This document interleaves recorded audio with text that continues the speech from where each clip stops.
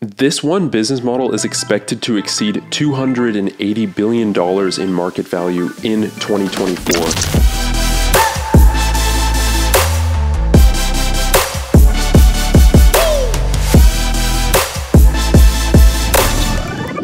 We will first look at how to create a product, how to build a team around that, and then finally, how do you go about scaling it and finding product market fit.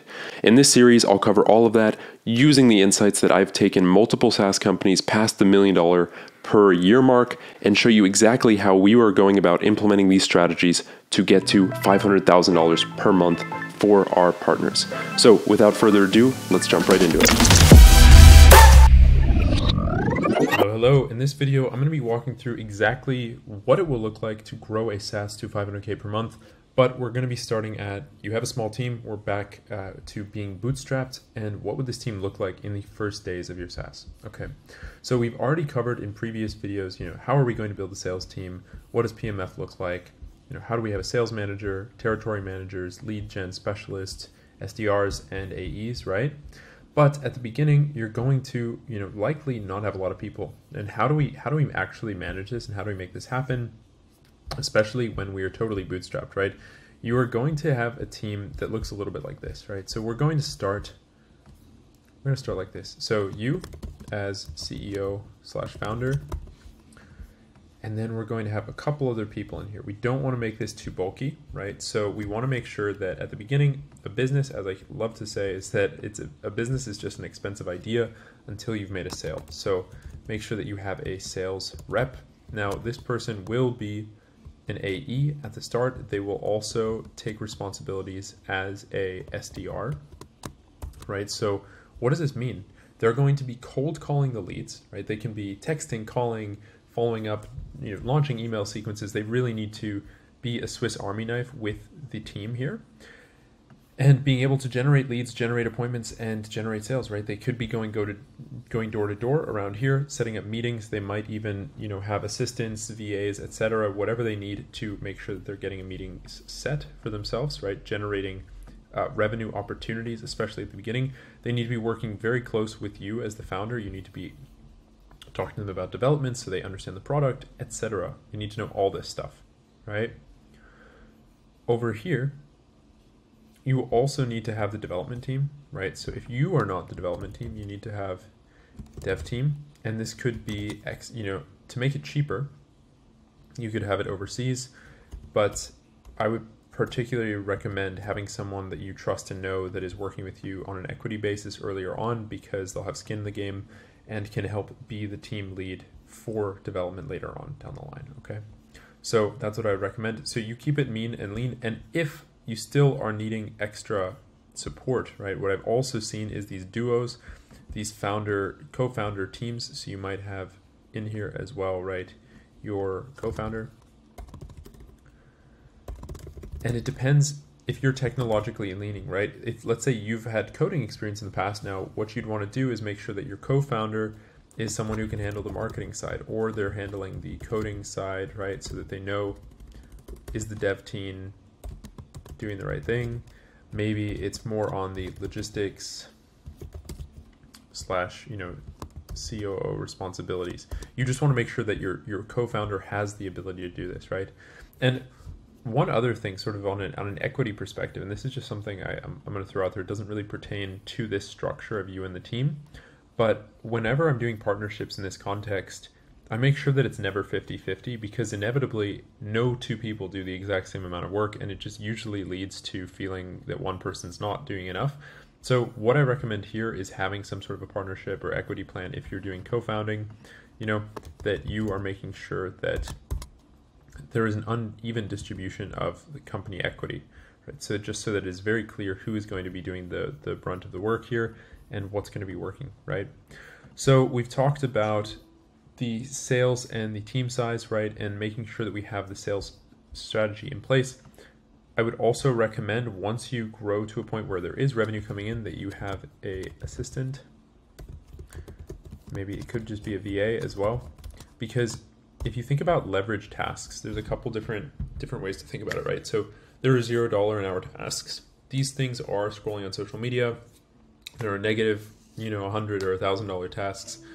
drinking alcohol, going out partying, right? These things don't actually help you with the business at all, and then they have negative secondary consequences down the line. Now, when we get into $100 an hour tasks, or let's say $10 an hour tasks, these are answering emails, answering Discord or Slack messages, doing communication with the team, sitting in on meetings, not making decisions, right? These are all things that just waste time and that are pretty low level tasks.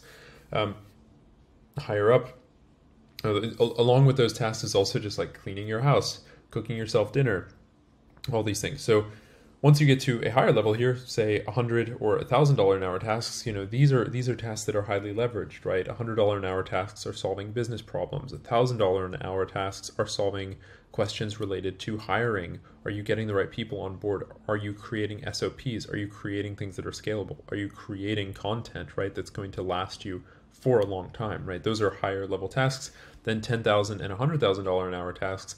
These are the ones about, say you're looking at acquiring a new company, right? So doing M&A, doing the research there and understanding, is this what you actually need, and doing that, right? There are companies out there like McKinsey that literally focus their entire time on these types of large scale business decisions, and they are paid very, very well. So if you consider your own time to be similar to that, right? You don't need to have someone who's essentially doing the thinking for you. Then in that case, you should be thinking about how much you would have to pay for the market value of that assessment, right? So take those things seriously.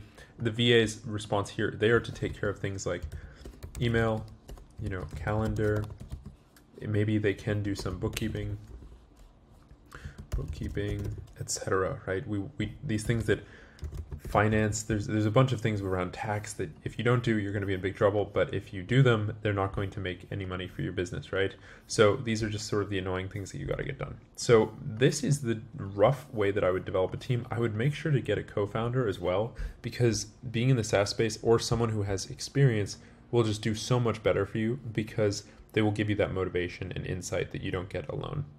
So that's it for this video. I just wanted to go through, I'm going to be building out and showing you more parts of the team. We've only defined the sales structure at the moment, but as you can see, going from a sales team to actually building your team here, this is what I would be on the lookout, right? Because as we grow, you'll start to get more people on board, and then they'll take over specific tasks here, right? You might, in the end, after this person, they will extend, and then you will have a dedicated finance manager, right?